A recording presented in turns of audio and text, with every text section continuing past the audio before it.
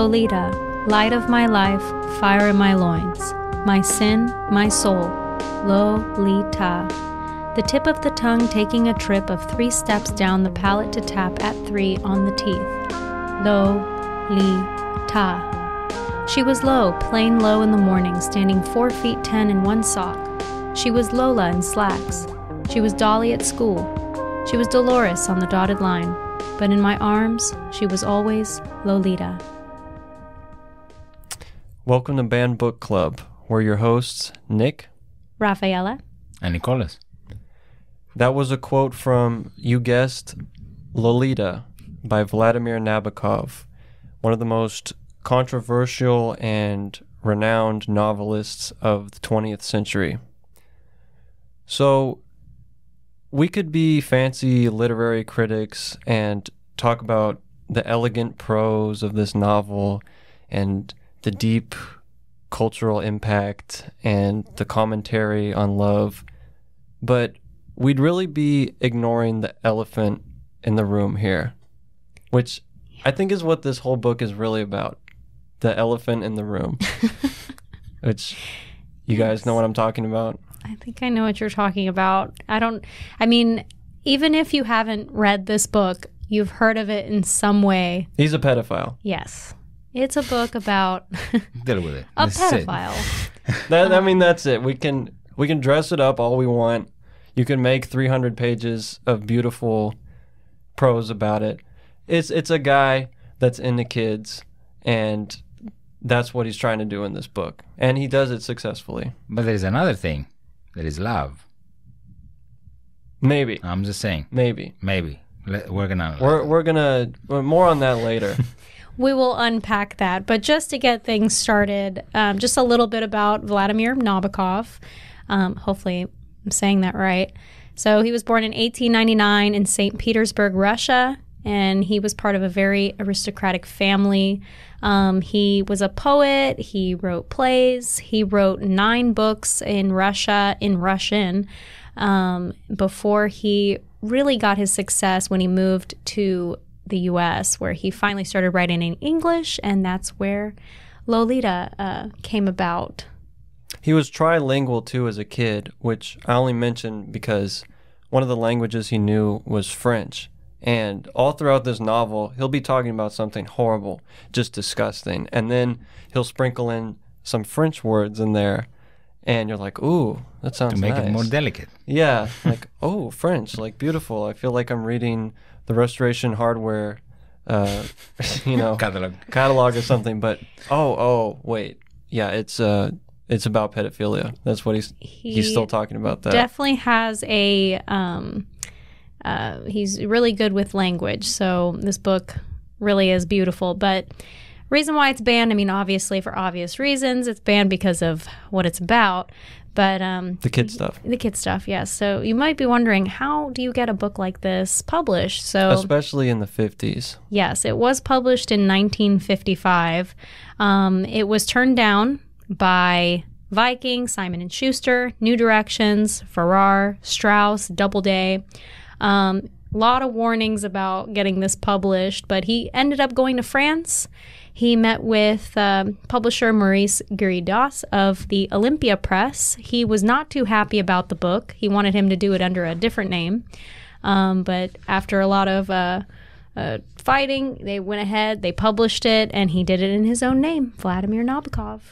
I think there were some concerns, too, that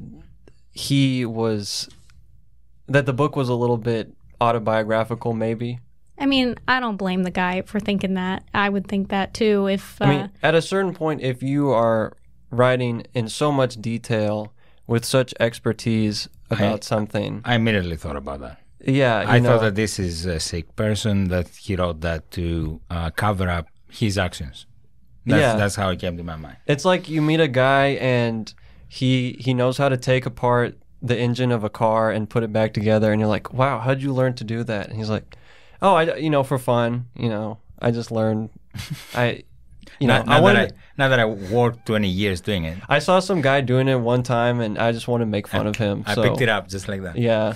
Well, this was obviously one of his most, a very famous book.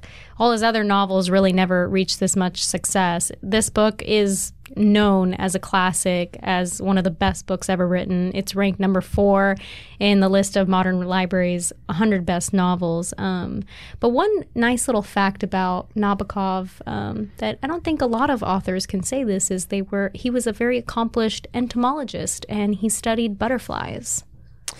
That is cool. It also made me think of Buffalo Bill from Silence of the Lambs, because wow, I never thought about that. Yeah. Yeah, he was in love with bugs too. I'm not trying to besmirch Nabokov. Clearly, a way more intelligent guy than me. He did something with his life. It's just some of these things are odd. It is odd. He definitely must be an odd man, or must have been an odd man. To his credit, he did have a normal marriage and a normal functioning family, right? Yeah, right, and he was a perfectionist. He was a perfectionist, and the family always talked about him with the best words. Right. He was a very lovable person. I mean, you can see from interviews that he gave throughout the years, he was very sweet. Yeah, he's not the typical withdrawn, moody author in the interviews. He seems like a nice guy. Something about the butterflies that you said earlier, I would like to mention that 20, he caught more than 4,000 in his life, but 20 of them, they were new species. And he gave the names from characters of his books, which I think is pretty interesting. That's pretty cool. I wonder what the Lolita butterfly was. Is there a Lolita butterfly? I mean, there must be if he named it after his characters. Yeah. He gave 20 names from characters, so it has to be there. Well, speaking of characters, we have pretty much 4 main characters. So obviously we have Humbert Humbert, who is your narrator. He is the guy that's the pedophile. He's very proper. The pedophile guy. Pedophile guy. He's a translator of French poetry at the university level. Mm-hmm. So he's extremely sophisticated and good with words. And that's kind of how Nabokov gets away with a lot of these overblown sentences you see from the beginning. Right, and his fascination is with nymphets, which, according to Humbert, it is a girl who is aged 9 to 14, prepubescent. There's a specific type of girl that's a nymphette. It's not just anybody 9 to 14. They have a certain quality about them. They are a little bit more mature. They might be a little more playful. But yeah, he likes his steaks medium, like in between.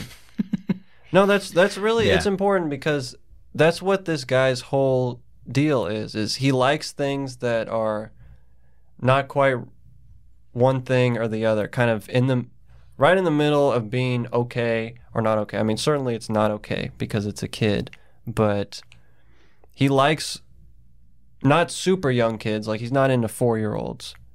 He likes kids that are right on the cusp. He has some standards, that's what you're telling us. Wrong standards, but he had some standards. Yeah. It only works for him if it's right in between kid and adult. Right. That prepubescent, the nymphette. There's an excerpt from the book that explains it probably better than we can. Here. He'll tell you himself. Oh, he will. He's very... It's amazing how upfront Humbert is in this book.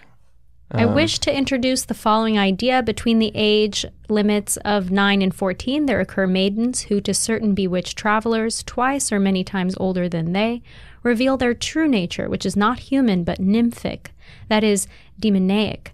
And these chosen creatures I propose to designate as nymphets. So they're almost like little demons, too, to Humbert. He likes the idea of it being wrong, I think, and maybe we can talk more about that later, but... Well, the nymphette that he's in love with is obviously Lolita. Yeah, good segue. Lolita is 12 years old at the time when they come together. She is vulgar and loud and just a true American gal. But she seems to be a little bit more mature for her age. She definitely knows things. She's not so innocent, but she's still innocent enough to act like a child. Yes, it tends to keep poking Humbert over and over. Right. Yeah. Which, it's normal for kids to an extent. Right. No. If they can tell they're getting a reaction out of you. Let me be clear, she wasn't poking him that way. she was poking him playfully with the kid's way. But it was enough for him to take it a little bit further than... Yeah. Like that weird uncle that everybody knows. Yeah. Then you have Charlotte, who is the wife, or not wife. She is the mom. She's Lolita's mom. She's Lolita's mom, and she also, how they come together, we might as well mention, is Charlotte rents a room to Humbert, who is fleeing Europe because he went to an insane asylum because he's a pedophile.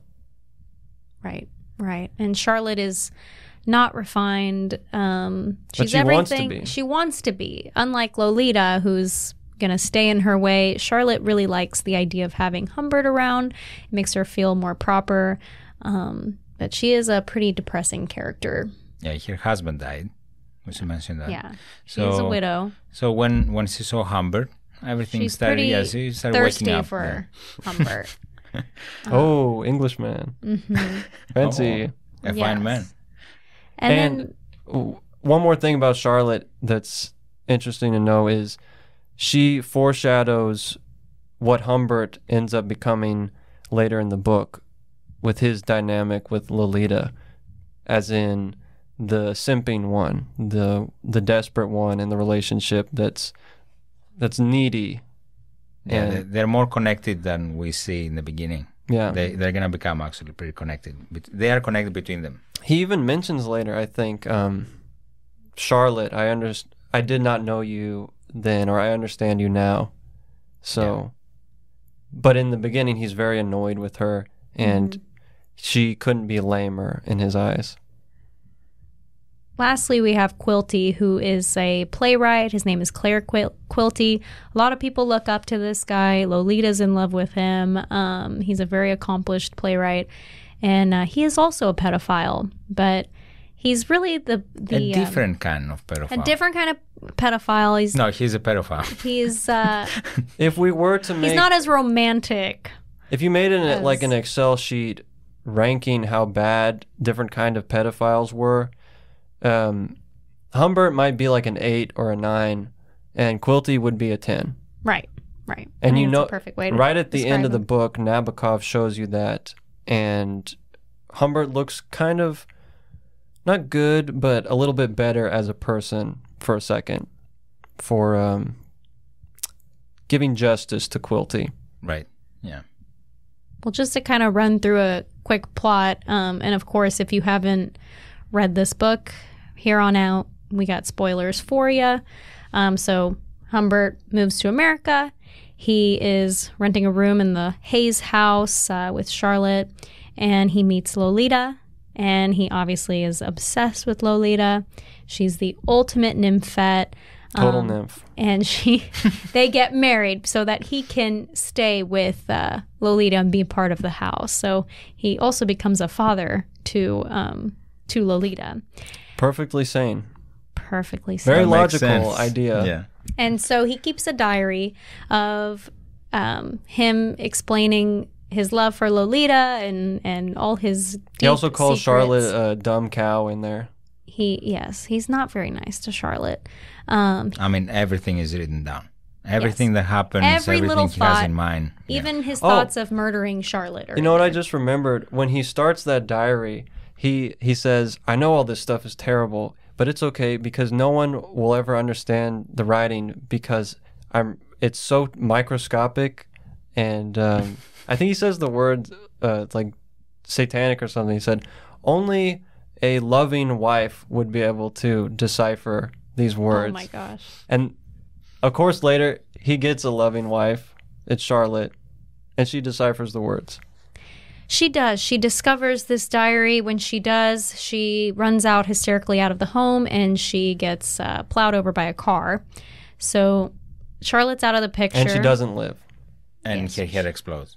Yeah. I just want to throw that out. Yes, that detail is in there. When this happened, Lolita was away at a camp, which the camp had a nice, beautiful lake in it called Lake Climax. So that's really on the nose. So when Humbert goes to pick Lolita up from this camp, he doesn't mention anything about Charlotte being dead. So they come together. They go to a hotel called the Enchanted Hunters. They have sex. And only then does Humbert say what happened to Charlotte. So Lolita moves on. They still are together. There's a push and pull in this relationship. It's also at the Hunter's Lodge. It's the only time that Lolita will initiate sex with Humbert in the book. That is correct. Unless I missed it somewhere. Yeah, earlier in the book, it was more just this fascination with Humbert, but they don't actually. She gives him a few anything. pecks. They do kiss when he picks her up. She hugs him, and then the Hunter's Lodge. She wants to show off. She says what she learned at camp and how adult she is, but after that, it's just Humbert. It's a one-way street. Yes. So she started it. She does engage. And she engages it. So they travel around America. They visit pretty much every major city. And then one day she goes to the hospital. She gets injured or gets sick, and she's kidnapped by, we later find out, Claire Quilty. So Humbert doesn't see Lolita for about 2 years, and he's looking for her. He doesn't like that. He hires an investigator to find her. He only finds her when he gets a letter in the mail from Lolita, and she explains that she's pregnant, she's very poor, she and needs also, money. can I have $4,000? Yeah, she needs money. So Humbert finds her, goes to her. He finds out about Quilty kidnapping her. He's still very much in love with Lolita. She doesn't want to be with him. He leaves. He kills Quilty, and then he's arrested for the murder of Quilty. And then he writes his confession while he's in jail. And this is in what prison. we read. This is the book, basically. His confession. What a dummy to write this as your confession. Yeah. Like, did you really think this was going to help you? Well, there was a reason behind it. He said that, first of all, he didn't want it to be as a confession. It was more like a love confession, let's say, for Lolita and him. But throughout the book, he said a few times that he may use some of the stuff that happened, probably the ones that he tried to excuse himself. So maybe he can have a lower, a softer fall. Well, you do get the sense that he's trying to pad the fall here, because he does directly say, "Ladies and gentlemen of the jury, or people listening to me, this is how it was, and I'm innocent." But in the world of this book, I think Humbert wrote this because he's just a narcissist. Right. And you can see that throughout the book, because he mentions over and over, he interrupts over and over what he's saying, just to mention how beautiful he is. He does, yeah. And how he can have anybody that he wants. In the middle of a sentence, he'll tell you. And he also speaks in the third person. And I don't know if you've ever met someone in real life that speaks in the third person. I have. And it's a bizarre... It's creepy. It's very creepy. Yeah, when they're somebody, never... Yeah. These aren't people that, like, everything else is normal about them, except that one thing. There's something going on there. At least full of things. Yeah. And, the narcissism of Humbert is, I think, important because it starts to make you think about his motives for all this other stuff. Like, did he really love Lolita, or was this just like a big, I don't know, some sort of weird personal thing for himself that he was doing? That was one of the questions that kept popping up to me in the book. I don't know if it has an answer. Well, one thing that kind of adds to Humbert's character is when he was younger, he had a love. And Annabelle Lee. And she was tragically killed, and I think he just... They did have a beautiful connection, and he was in love with her. It was his first love. I mean, everybody has their first love, and you can never forget them, even if you break up or move on or they get killed in this instance. But I think he just spent his life trying to fill that void, but I think he found Lolita and didn't realize how deeply he would fall in love with her. Mm-hmm. But just in general, this book breaks a lot of rules. Well, not just with the subject, but just the way it's written, talking in the third person, explaining things to the reader, like a lot more telling than showing. Right. Before anything happens, he'll explain, like he'll give you a preface to what's about to happen so that you can empathize with him and he'll even feel tell sorry you, for him. Hey, reader, something weird is going to happen in a couple pages, and you should think this way about it. Right. It's kind of ballsy, actually. I've never read a book like that breaks the fourth wall. But he pulls it off, Nabokov does, because you already believe in this guy who's so weird and eccentric that it seems normal to him. And that's kind of what this book does is insane things will happen and you'll read on and think that it's normal because you kind of come under this spell. Right. The spell of the writer. Yes. Of the narrator, of the words, the way they sound. Probably like how a little kid would be seduced by an adult. But for the reader, I think that happens by virtue of the prose and how he does the writing in here. Yeah, we should talk about the writing. It's the most, I guess, poetic and flowery and beautiful book you will ever read. If you want to be cynical, you could call it purple prose. Yeah. So it's really beautiful, and it has a beautiful rhythm into it, which immediately magnetizes you from the first page. And I don't know, it makes you feel things that you wouldn't feel otherwise. Right. I don't think a book like this could be written by someone like Hemingway or Bukowski. It would never work. No. It's funny you bring up Hemingway because the thing he was so proud of was, have you ever heard of the iceberg theory of his? Yes, I think so, but you can go into more detail. To explain his sentences that were so short and stark, he would say, well, the energy of my sentences are not in the sentences. They're just the tip of the iceberg, and the energy that's going on is the actual iceberg underneath where everything is implied. This is like the iceberg is tipped upside down and the bottom is floating on top, and you see everything. Yeah. No, everything is definitely laid out there, but the way it's written and because of what it's about, I think this kind of language just made you, well, for me, it made me want to read it, and it almost made me want to hear Humbert, just to listen to him talk, and it made me almost empathize with him, and I had to keep reminding myself, oh God, he's a pedophile. No. You got seduced. I think so. I think I came under his spell. He seemed very romantic, and that's really gross to say. He was doing that by never using a bad word, something, dirty words. He never used. There's like 4 curse words. Yeah, it's not an explicit book in terms of language. He never described any sex scenes or anything dirty with Lolita in general. You knew what was happening. He told you what was happening, but if you didn't pay attention, you may have missed it. Yes. Here's my theory for why that's dirtier than if you read something like, say, Bukowski, where he would just say, I took the blank and she took her blank and we did blank and it was all blank on the blank. There's none of that in here, like you said. It's, I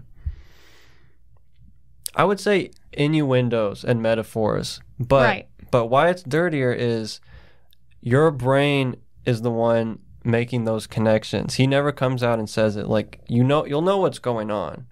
He's doing this or that with Lolita. and you'll know exactly what's going on, but it never says it all the way. So he makes you participate in the dirtiness. The horrible action of his. Yeah. And with Bukowski, you would never have to. It would just be, okay, this happened, I'm done. And, He's a straightforward man. there's no other way to interpret this. Yeah. But this, like, you had to think about it a little bit yourself. So he forces you to play along. But, you know, I said the prose might be a little purple, if you want to look at it that way. But to be fair, it is a mastery of rhythm, this prose. And I don't know if you want to do this, but if you just drum out the words with your finger, the rhythm, you will hear what's going on. Even if you ignore the meaning of all the words, if you took the first page. Yeah, you could totally read the book and tap your foot into the rhythm of the book. It just sounds like music. Yeah, like Lolita, light of my life, fire of my loins, my sin, my soul. And then it goes on and on. And I it's love like that. a bit of a song. It's I think it's unique. And like you said before, you mentioned Perfume. It had something similar going on there, but not in this kind of quality. You didn't think so? No. Because I remember that was your favorite book when we read it. I don't want to say that it is my favorite book. Lolita is going to be, from now on, my favorite book, because if I do, people are going to freak out with me. But I do love it. One thing I put it up there. about Perfume that I think also this book had was the way things were described. It was never just, like she wore a pink dress or her face looked like this or she was eating that. It described every little detail, and I felt like Perfume did that with the smells. You were smelling things with this. You're really seeing and feeling everything. The sensory quality was so strong. I don't know if that means it was sensual. It was sensual. It was a sensual like in a sexual way sensual, but sensual as in just your senses too. Like you felt the fabric, you smelled the smells. You man, I can't reference a lot of the stuff in here without sounding like a freak, but yeah. Like the one I keep thinking about is Lolita was in the pool and she got out and Humbert said you could see the quicksilver vibrating in the folds of her baby fat. Like so her stomach was wet. Yeah, right. Could have just said that. But no, I mean that's how Humbert talks. Yeah, and depending on what kind of reader you are, you'll either think that that's junk or you'll think it's beautiful. But I think we all agreed that it was beautiful. And disgusting. And okay, yeah. But no, this book, I think you need to read a few pages and reread it in the beginning, just to get the idea of how this book will work from now on and how it wanted to be read. You know what I mean? Yeah. Like how the book teaches you to read it. Yeah. It took me a while. It took me a while to. First of all, it's pretty difficult. Especially for me, it was very difficult to read. It wasn't a simple book. It wasn't a Bukowski book. But not only that, I had to learn how to read it because of the rhythm. So it was quite the work for me. Well, I mean that can happen with any book, but if it's a good book, the rhythm will have an overall pattern, and you'll learn that pattern, and you go in and out, and there's some times where it got flat even, but it worked. I have a moment like that. There was the moment that Lolita disappeared. What's his name? Quilty. Quilty kidnaps her. Quilty kidnapped Lolita, and that moment forward, the whole book fell flat.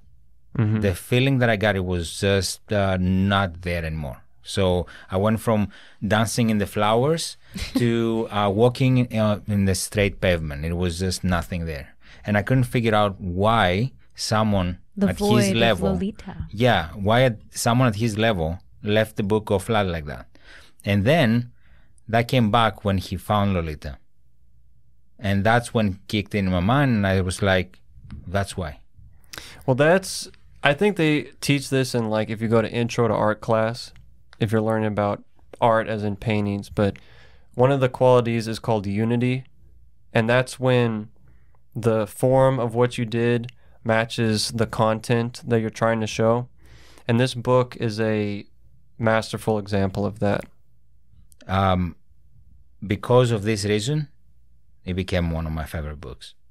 Because of the unity? It tricked me all the way through, and I didn't understand why. And it was just the feeling. I didn't have to think about it. It was just a feeling that the writer gave me. And I think that was very powerful. It was indeed. And just one last thing on the prose. I've never read a book where the lines sounded as similar to music as this book.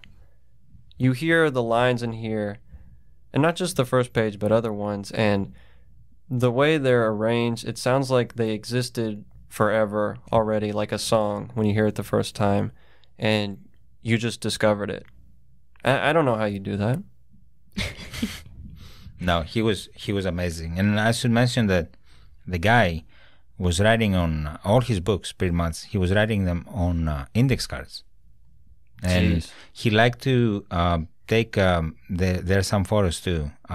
You can see that he took an index card and he described the gun that he sat quilty with and how this gun he wanted to look like and what characteristics this gun had.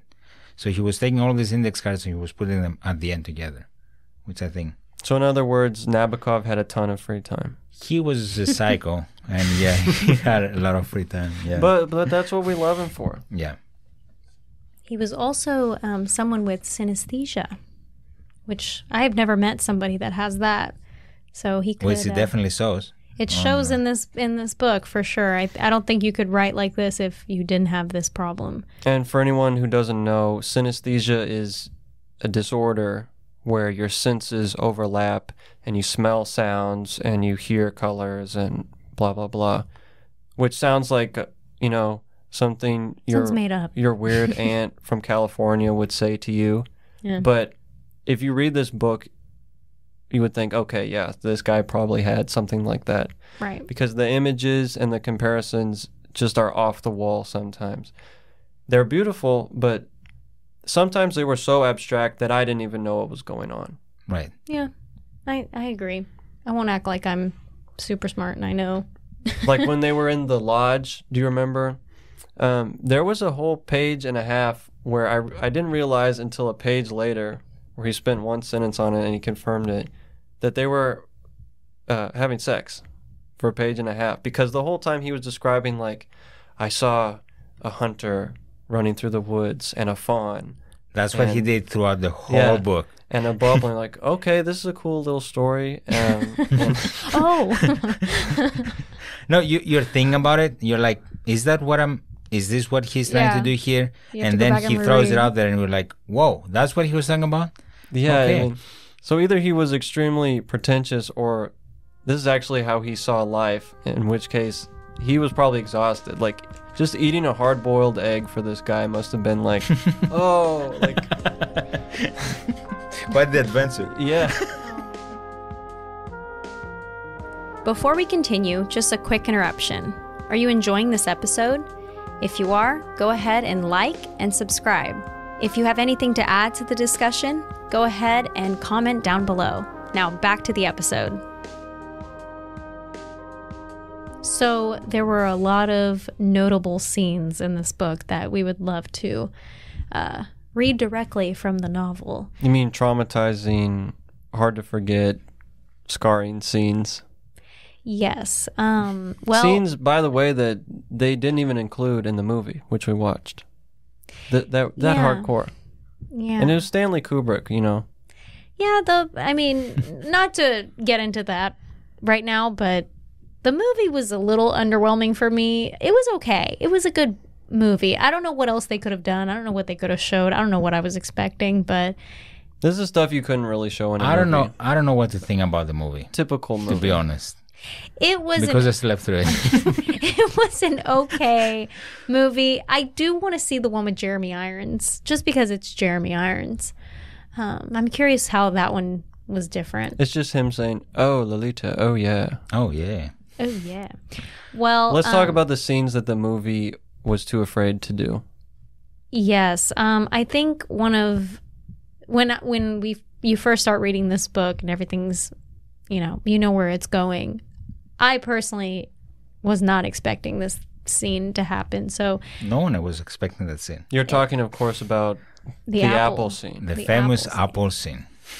yes, You guys so- told me about this before I got to it, and I was racking my brain to figure Waiting out for what this he apple. did with Rafaela an was apple. telling me about it I was before, and I didn't shocked. know. And I was I- like, I need to hear that. I was trying to figure out, okay, so what sort of sick thing can you do with an apple? I thought, like, did he throw it at her head? Did he, like, stick the apple somewhere it wasn't supposed to go? We call it an apple, the apple scene, because there is an apple in the beginning of the scene. It has nothing to do later on. Yes. Yeah. So Lolita is eating an apple and she's sitting on the couch with Humbert Humbert, and she lays her legs across him and she's just giggling and laughing and eating this apple, but the motion of her legs rubbing up on Humbert Creates a certain friction Yes. that is To an area, satisfactory to our protagonist. Yeah.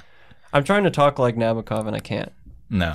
Yeah. And anyways, he ends up, being so aroused that Hold on. He was very sneaky with the whole scene, and I yes, he couldn't was like figure out. coughing. He was singing because she was singing a song, so he was singing So along he with was her. singing and he was moving. He's singing the Carmen Barman song. Yeah. So because he realizes when he does that, it makes Lolita laugh, and when Lolita laughs, she moves back and forth. And he was moving with the song. And you can put two and two together what he ends up doing in his pants. The And bubble so- of paradise is what he calls it. well, he also calls it the poison bubble in his pants. Yes, there's lots of bubbles rising and bursting. Also, and he was describing in a moment that he was sitting always kind of a certain way to hide it. that Yeah. bubble. Oh yeah, with his trusty robe. Yeah. Yeah. It feels very accomplished that she didn't notice, and he feels like nothing that bad happened. And he lets you know, hey, it was a victimless crime. So Yeah, he goes through the whole scene. He describes how this horrible act to a 12-year-old and 8 months old, whatever it was. And then instead of saying, yeah, it was horrible, but something, I did it, whatever. At least have the guts to say. He comes out and he says this, and I would like you to have to read that. I felt proud of myself. I had stolen the honey of a spasm without impairing the morals of a minor. Absolutely no harm done. The conjurer had poured milk, molasses, foaming champagne into a young lady's new white purse, and lo, the purse was intact. Thus I had delicately constructed my ignoble, ardent, sinful dream, and still Lolita was safe, and I was safe. So, how horrible! In this, no. he's actually he's excusing himself, and not only he's excusing himself, he's telling us that this kid was never harmed. So, Yeah, like there is no in problem. that case, yes. he Yeah, didn't by all steal means. her innocence. she didn't by understand doing that. what happened. So, Therefore, at this she's case, okay. yeah. And He's proud lot of it. There's Right. a lot of scenes Well, in he here like does that. show you. I know people are gonna hate what I'm gonna say, but he shows like he cared for her, not to harm her, even though he did later on. But he gives you like, oh, I actually didn't want to harm her, so I'm glad nothing showed up. Nothing. See, he never understood anything, so it's Yeah. fine. No right? harm, no foul. Right. You know what was more shocking to me actually than this scene was something that came a little bit before it, right when he starts living in the house. And it's when Lolita is alone at home with Humbert, and she has a speck caught in her eye. Oh, okay. And Humbert hears her whining, and he saunters up to the bathroom upstairs, and he's like, "What's wrong, Lo?" And she says, "I have a speck in my eye." And he's like, kind of joking, if I was a slave in Sweden and you were the king or the queen, I would be forced to lick your eyeball until the speck came out. And she's like, "Oh, haha, you're so funny." And he licks her eye. Yeah. He licks her eyeball and gets the speck out. Did he lick the other eyeball too later? I don't know if he goes in for both eyeballs. Actually, Seconds. No. I remember it said he pursed his lips and was bringing it to her other eye, and I think she shoos him away or something. Maybe getting some sort of sense of how freakish and nightmarish what he's doing is. But something about the intimacy of that and I don't know, something with the eyes was very disturbing. That is disturbing. Basically, if you haven't read it and you're still here, horrible mistake. You should have read it and then come here. But the whole book is exactly like this. Scenes like this that they're not so bad, but the feeling that you get from them is like, wow. And it really throws you off. Yeah, and then a scene like this pops up. And the boundary keeps getting pushed after that more and more. Right. And it slowly is just normal to you. Right. I think the whole thing was intentional from him to go that way so slowly.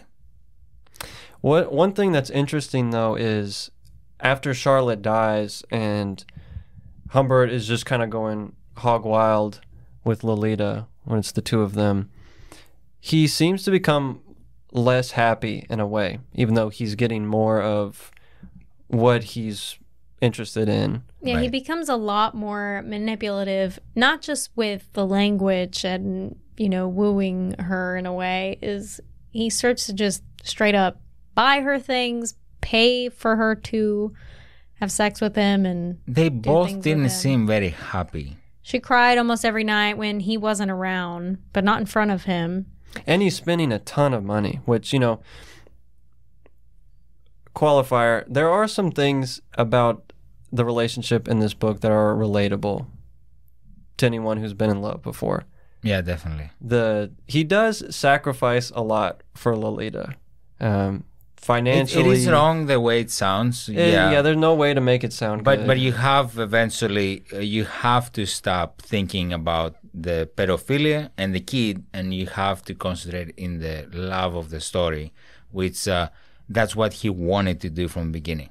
Yeah, that's what I think, and you can say from the beginning of the book, it starts with being very warm and talks about love.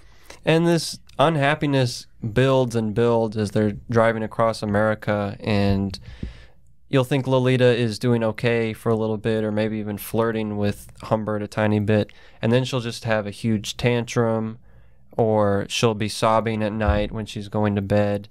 And I know this is terrible too, but at one point I thought, man, I feel just a little bit bad for Humbert. He still deserves to go to jail and everything, yeah. But, this isn't working out how he planned. You felt bad as a person that has been in a relationship and you understand what it is to give everything for someone.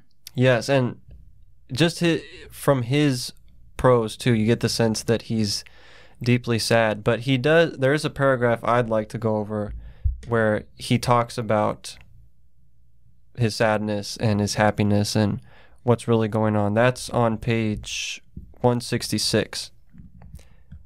He describes this state as something he calls beyond happiness. He tells you, I know this sounds bad, but don't feel too sorry for me. Oh, do not scowl at me, reader. I do not intend to convey the impression that I did not manage to be happy.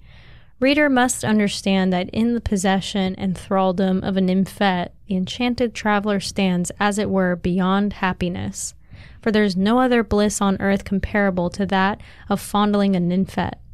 It is hors concours, that bliss. It belongs to another class, another plane of sensitivity. Despite her tiffs, despite her class, another plane. Despite her nastiness, despite all the fuss and faces she made, and the vulgarity and the danger and the horrible hopelessness of it all, I still dwelt deep in my elected paradise, a paradise whose skies were the color of hell flames, but still a paradise. So I guess when you're a nymphette guy, you don't even feel happiness anymore you're in this zone where happiness and suffering are kind of the same thing, and it's the passion, and I guess that's what he's trying to say. But even in that, I thought there was something a little bit relatable if you've been in a deep relationship, you know, because you do suffer at some point. In general, it's a pain. Yeah. Let's be real. But you're kind of happy at the same time. You are, yes. And I think that's what he was going through. He was going through all that. He was going through the pain, and he was going through the satisfaction of being with her because he loved her so much. Right. And you're almost tempted to think at certain points, you know, maybe this is some weirdo form of love. Until you read other things like his plan to get with another girl that's young after Lolita leaves her nymphet stage, which it's a very practical plan. His idea is just to have a baby with Lolita, who will one day be a nymphet, and then when that one gets too old, to have a baby with that one. And this is all perfectly, like, he just works that out in a few sentences. He's like, okay, it's good. So there's always this push and pull of, you know, this is sick. Oh, this is kind of sweet. This is true love. No, this is just abuse and masochism. And that was one of the really exciting things about this book, is you never knew. But as horrible as that sounds, he still loves Lolita, at least he claims to. Yeah, really. At the end, even really after she's aged past the nymphet zone. When he does find her, you know, she's obviously past nymphet age, even though she's still pretty young. She must be like 15 or 16. She's pregnant. She's married. She's wearing her pink glasses. But still long after Humbert would have been attracted to anyone and he normally. mentions that he would not want to pursue her after that stage. But then he says something on page 277 where when he finds her later all old and, you know, ready for a retirement home. Yeah, no, this really surprised me. And it was almost sweet, I thought. I looked and looked at her, and I knew as clearly as I know I am to die that I loved her more than anything I had ever seen or imagined on earth or hoped for anywhere else. She was only the faint violet whiff and dead leaf echo of the nymphet I had rolled myself upon with such cries in the past, an echo on the brink of a russet ravine, with a far wood under a white sky, and brown leaves choking the brook, and one last cricket in the crisp weeds. But thank God, it was not that echo alone that I worshipped. No, he definitely... It is sweet. Yeah. It's sweet. Again, let's delete everything about a girl and everything else. It's impressive because you lowered the standards so much from the beginning of the book that anything he does that's kind of okay is going to seem like, oh yeah. It's like if you have a son that's a total failure, and one day he like makes himself lunch and takes a shower, and you're like, so proud of you, amazing son. He takes the empty glass of water and he puts it in the sink, and you're like, oh, you see, such a beautiful boy. No, but he, you know, kidding aside, I never expected him to say that. Yeah, because it's so his most horrible personality. If that was true, what he was saying, then he actually transcended his obsession with nymphets for a little bit and actually cared about someone. Even when Lolita says at the end there that she doesn't really want anything to do with him, she just wants his money, he still gives her the money. Yeah, he still helps her. And he moves on and avenges her. So compared to everything else he did, it was pretty decent. I have to agree. If you had to compare him to Quilty, like we were mentioning earlier, you know, Quilty was a pedophile. He would film child orgies. He was just level 10 pedophile. Yeah, he was level 10 pedophile, but there was something about Humbert where he really did care and not respected her, but he respected the love of her. I think he wanted, his love was so powerful that someone harmed her, so that's why he's gonna go and it's almost like a. I don't think it had to do because he was shooting video of child orgies. I don't think that was a problem with him.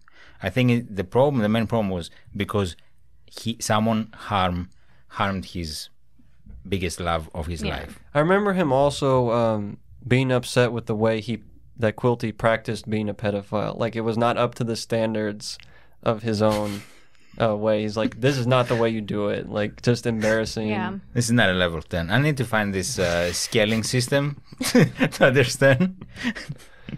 But that was kind of hilarious in a sick way because he seemed like a hero at the end. Bravo! Right, like once again, you empathize the knight in with him. shining armor comes in and I'm glad he was there to take this monster down. yeah, I enjoyed that. I did. But that brings us to maybe the biggest question of this book, which was, did Humbert really love Lolita? Yes. I say Yes. Yes. I say yes, but if she was older, maybe things would be okay. But at the same time, at the end of the day, he was extremely manipulative. I mean, he really did manipulate a lot of the love. He not forced it on her, but I think he did steal a lot of her innocence by pursuing her and Basically eventually raping her. Yeah, like paying her As a kid. Well, we're not telling you to judge him. We're just asking you, do you think it was love? Because you're judging him now too much. I know. I think This hero. I think we're like legally obligated to judge him. Aren't Yeah, we? we have to. We It's- have to. Yeah. it's extremely Well, we wrong. won't get arrested. Can we be clear that we don't like his actions? I think. Yes, clearly Right. we do not condone any of this behavior. Perfect. Now we can move on. And He loved her just like a girl. Well, I'm speaking from a girl's perspective. Like, a girl is so obsessed with a boy that, she just wants to kill anyone that gets near him. But when it gets to the point where you become like that jealous freak girl, or you're Obsessive. you become so obsessive with the boy, then it becomes twisted and wrong. Well, that's one thing I guess I'm asking is, was it love or just obsession? Or is there a line between the two even? I That think was like it the can be- narcissism we were talking yeah. about earlier with Humbert. Was it, I think you could make an argument that it was just that it was this fantasy about him and, only him, only his desires being fulfilled. And I think you could make maybe an argument the other way, but you'll sound like a freak. Do you think he I did think love her a little bit? Every love comes with that obsession, I think it was a real, deep, meaningful love that he felt. And I think so because she was the only one that was able to bring him down, and he kept going. You do see him just completely pitiful sometimes from this little kid. He's done more stuff with other kids. It describes that in the beginning of the book. But when she came to his life, everything was changed. She brought him down to almost zero, becoming just nothing, and he still loved her. He still went after her. He still revenged her. So that's why I'm taking as love, but I tend to be pretty romantic in general. So I guess that's why. I'm somewhat of a Well, Humbert romantic. was romantic too. Yeah, he was. Oh, God. Now, this might be an easier question to deal with. I think pretty much everyone would be in consensus on this, but Lolita probably did not know 100% what was going on here. You think? As much as she was beyond her years and, a little sophisticated for her age, Yeah, she definitely already had her innocence stolen. I mean, she admits that she had done things in this camp and I mean, what do you expect when you send your kid to Lake Climax? right. But at the same time, Humbert didn't make it any better by having sex with her. He did not make it better. No, he did not. I think she acted as normal as any other, 13-year-old would act. Now she did. I think she had this attitude because of the connection, because she lost her dad. Number one, and second, Yeah, no father figure can mess a girl up. I think. Yeah, it can, and it doesn't help when you do stuff like he described, sitting naked on a leather armchair and holding her in your lap while she's reading a comic book. Right, and also the connection with the mom. I think it was very important for the mom repressed her, definitely, for Nabokov to describe all these fights and all these arguments that she had with the mother. So I think that's what knowing that Humbert her, like worshipped her. Yeah, also, you have a mom that is keep pushing the girl to get out of the house and leave her alone with Humbert, because basically that's what she wanted. Yeah. So you're pushing your kid at 13 to go to a camp with other boys, and what do you expect to happen? Anyway, so you did that, and now she comes back and she thought she was experienced, and she went after Humbert, and of course Humbert didn't have to. You didn't have to twist his arm anymore. If I remember myself at 12, I really knew nothing about anything. I was playing Pokemon. Yeah, I was too busy playing Pokemon. But I don't know. I think in general, kids can be persuaded by very little. I mean, a guy in a truck holding candy saying, "Come with me," you think everything's okay and everything's safe, and you go along with it. Well, she's not an adult, that idea never because she doesn't know anything and she hasn't done anything, and that's what he's into, that she's right on the edge there. Also, she didn't have the street smarts. Yeah, to understand that, okay, hold on a second, this is something wrong here. Yeah. No one told her, hey, if someone puts you in his arms and in his lap, run, basically. So I heard something the other day that I thought was interesting about kids, that it was like people have this assumption that kids are usually happy because they don't have as much responsibilities, but studies show that kids are usually, mostly terrified and filled with anxiety. And the reason is they're constantly in these situations where adults either treat them 100% like a kid or 100% like an adult, and their brain doesn't know how to make sense of that. And that reminded me so much of this book, because it'll just switch from Humbert trying to be in father mode, where he's buying her sweetmeats, which is candy. It's this weird freakish word for candy. Or taking her to the movies, or like bouncing her on his lap, or the other mode. And in that sense, I don't think that Lolita had a chance to be a conscious participant in this relationship in the way that Humbert had maybe hoped for. So I think we can scratch that off and say that no, the love from her was not real, and it could never have been. I agree with that. Yeah. And that brings me to the next thing. Would Humbert have still been into her if she had been everything he hoped for from the beginning? Like completely submissive, just basically a sex slave, but also that learned Latin and French and became sophisticated like him? Or would that have bored him? Or is something about the suffering and the pain mixed with the pleasure what he's really into? I don't think that has to do with anything. No? No, I think even after that excerpt we read? No, the thing is, you can see from the beginning the connection and how he felt from the first moment he laid eyes on her. But that was just eroticism. Because he knew nothing about her other than how she looked. But it didn't change later on. It didn't become stronger or less. He went full force from the beginning all the way to the end. I kind of agree with you. I mean, I think Humbert liked the idea of being with Lolita because it was so wrong. And I think that's what made him, like, kept him alive and kept He's him. wrong by going with any other kid. Look, No, I know, here's but- one more thing that's, if we want to talk about what's relatable in The this fact book. that Lolita everyone- was pushing back on him, I think he liked. Yeah, and everyone has met one of those couples where they fight all the time. They're at each other's necks.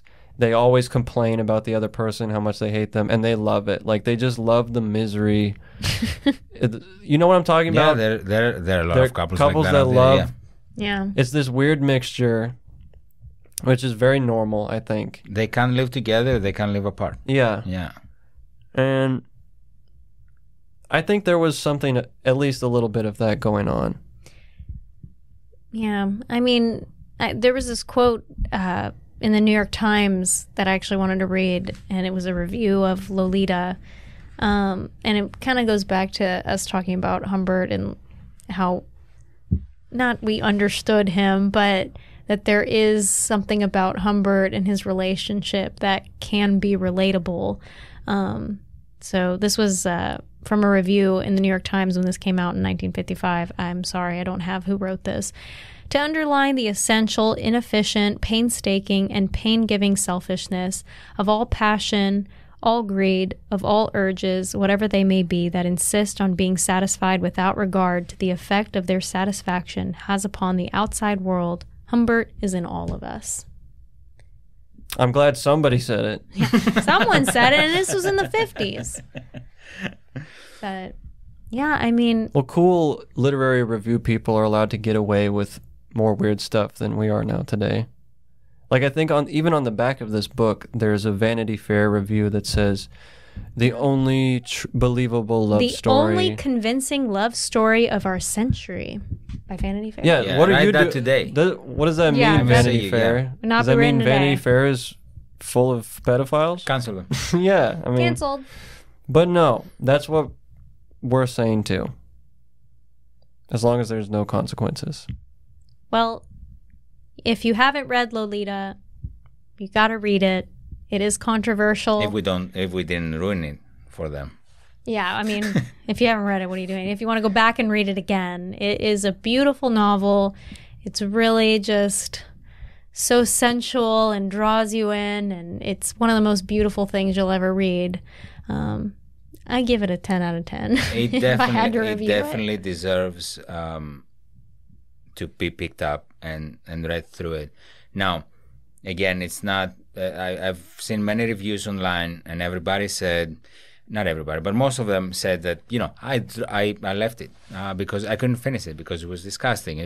And I totally agree. I get it. If you feel that way and it makes you uncomfortable, don't. You got read to it. push through. But if you do push through, that's when you actually appreciate the writing and you appreciate Nabokov in general and his art and what he was able to pull off with this book.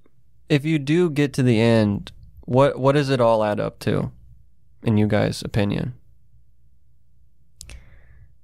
That you Not can, just there's a pedophile and they're, running around America. putting aside the pedophilia, I think this book was about manipulation, about how girls can, not realize that they're being manipulated. But at the end of the day, that if you love somebody, you can't go this far with your obsession over them because it can just be dangerous. It can turn into being a pedophile. So it was a warning. I take it as a warning, but that's how I took it. I think it was about as realistic as it could be, a love story. Like, this is it. This is the feelings that you get from a love story. So it was, between a person and another person, like this connection that a person can have with another person. That's what it is. but not a rom-com kind of love story. No. Definitely It wasn't beautiful. It was beautiful. It wasn't happy. It wasn't very happy. It wasn't enjoyable for any of those two people. But But when is love happy? Not too often. what is love? Baby, don't hurt hear me. I think strangely, Encyclopedia Britannica summed it up pretty good in something I read from them. It said, this book was love examined in the light of its seeming opposite. And I think as a project, that's what it was and what it did pretty successfully. But as far as like a fruity little takeaway for the end of the book, it reminded me of something from the end of that show Oz, which Rafi and I just finished. In the last monologue, there's a prisoner saying something like, love debases us and elevates us at the same time, which made me think so much of Humbert. And it also made me think nobody really wants to love something that they can control. If something is easy and not responding, not alive, not changing, not challenging you, you're not really going to be interested. You almost want that as a human, which is scary. Well, thank you for listening and watching. Please make sure you like and subscribe to us. And remember, if a book is banned, it's worth reading.